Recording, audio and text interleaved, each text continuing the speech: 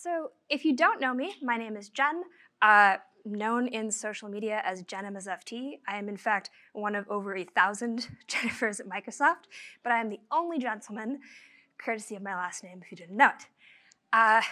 I'm sort of known for loving keyboard shortcuts, and I do love those. I have some tips about those today. I have some tips about other things. But basically my philosophy is like, Windows is big. Windows has so many features, and there are lots of awesome things that are really old that you probably have never heard of that Windows supports. And there's also some stuff that's really new that you probably don't know if you haven't been keeping up with their insider blogs.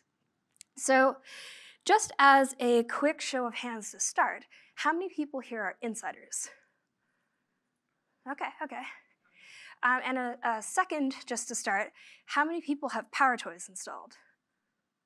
Awesome.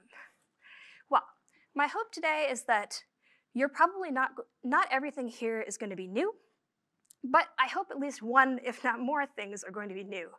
And if it is new for you, please share it with other people so that they learn about these things too. With that, so when people hear that I really love keyboard shortcuts, they're like, what are your 3 favorite keyboard shortcuts? And I'm like, oh my God, how do I choose? But usually, the 3 that I start with are snapping. You know, this has been in Windows for forever. It's pretty awesome. Clipboard history, which is the Windows key plus V.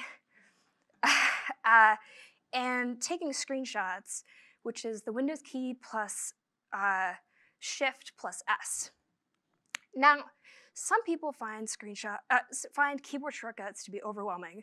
They find them just difficult to remember. And so one of the things we did with Windows 11 was try to bring snapping to more people, make more people aware of this cool feature that exists that's really weird that doesn't exist whenever I use a Mac, which isn't admittedly very often. So with Windows 11, like if you hover over the maximize button of most Windows, you'll see a pop-up appear with all of the snapping options. With Windows 11 22H2, we added an additional option where if you drag the window to the top of the screen, it shows all the snapping options too. Again, to try and introduce more people to snapping. You might not know that Windows 11, unlike Windows 10, actually supports having 3 windows side by side snapped, which previously you could only get through use of PowerToys. But one of the other features we added based on feedback was the ability to snap windows to the top and bottom of the screen. These options are presented in the flyout if you have a portrait monitor, which I know a lot of people like for coding. But if you wanted to try it out for some reason on a non-portrait monitor, or if you just like keyboard shortcuts like I do, you may not know that pressing the Windows key plus Alt and up and down will actually do that for you as well, just to quickly put the window in the correct place. So I mentioned clipboard history earlier. Windows key plus V. Keep saying it over and over and over because it's great.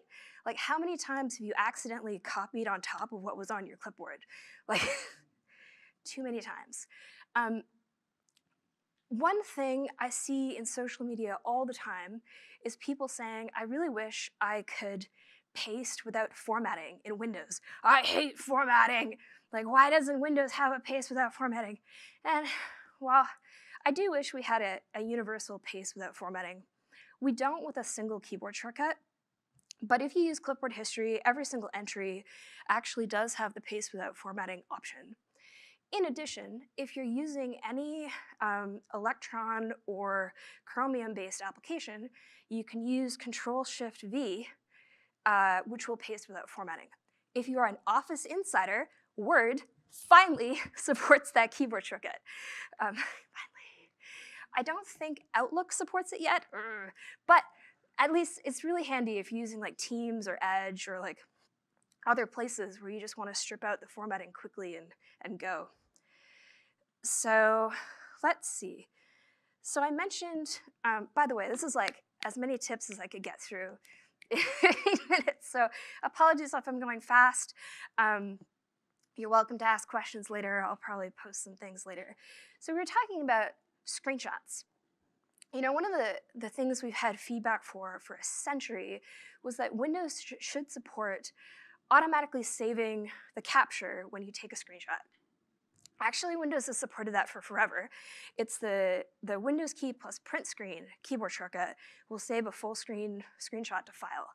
However, with Windows 11, in the last few months, we rolled out the ability to, if you press Win-Shift-S, it now automatically saves the file too, which was a part of the snipping tool update.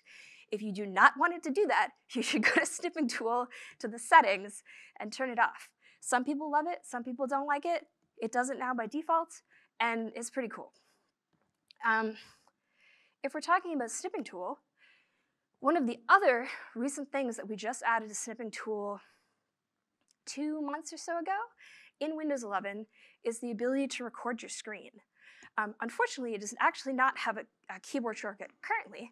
However, it's one of the feedback items we're tracking, and I really want it. So, but yeah, it's great. If you do want a keyboard shortcut, the game bar actually does also support recording your screen. The difference is that you can't select the area that you want to record. You can only select the app window in focus. But if you wanted to select your Visual Studio window, I think the game bar would let you do that. If you want to check it out, it's pressing the Windows key plus G in my virtual keyboard. Press the Windows key plus G will open the game bar, or you can press Win-Alt-R and it'll automatically start the screen recording for you. Going back to screenshots and keyboard shortcuts and remembering the keyboard shortcuts being kind of overwhelming, I've actually heard some people say that they buy programmable mice and they actually bind the keyboard shortcuts to the buttons on the mice, and that makes it easier for them to remember. Yeah. In addition, another option that we've had for ages is that specifically for keyboard shortcuts, oh my god, specifically for screenshots, you can actually go into settings and you can set print screen to do the same thing as Win-Shift-S. While we've supported this forever, it's really hard to discover that. So one of the changes we've made in the insider builds is that that's now the default. So we're really hoping that we're really hoping it helps people discover the screenshot options faster, because, well, you just press one button, it's easy. Print screen has been around for so long. You just want, hopefully more people will discover it naturally. And let me see. Of course, I'm not browsing Twitter. I had a list of tips that I was going to share on my phone. Okay, so kind of continuing through our journey of Windows tips, I talked about PowerToys. If you don't have PowerToys installed, you can install it via aka.ms/PowerToys. PowerToys is awesome.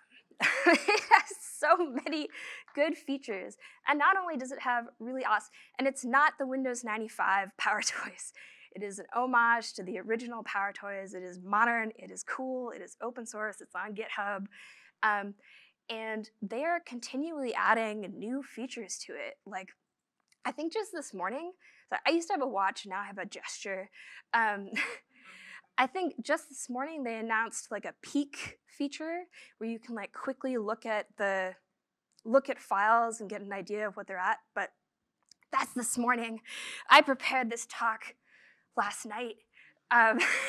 So some of the other features you might not know about with PowerToys is they have a keyboard shortcut if you want to make something always on top. So if you're watching a video while coding, some people like doing that. You can put it in a small window, you can press Win-Control-T and it will make this small window be always on top. Personally, I like using it with the Sticky Notes app because you can have a really tiny list of stuff and just pin it always on top.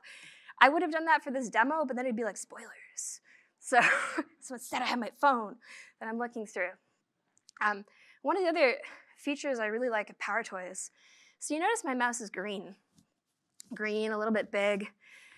That's a Windows accessibility setting. Nice and green, nice and big. This is available in both Windows 10 and Windows 11, but sometimes it's not enough. So PowerToys has this feature called Mouse Spotlight, and it's really like, I don't know, it makes it super obvious. It's kind of similar to the mouse sonar feature that we have in Windows, which is like mouse, mouse, mouse. But to me, I like the spotlight because it's just really obvious and bold and big. The other PowerToys feature that I've come to use all the time, and in fact, the reason why I told you the story of Darth Plagueis the Wise was because PowerToys has a text extract feature. And I don't know about you, but people share screenshots with me all the time of bugs. And that's great, but sometimes I need the error code or the text or whatever. And so if you just press Control-Shift-T and you have PowerToys installed, you can select the area that you want to extract the text from, and it will.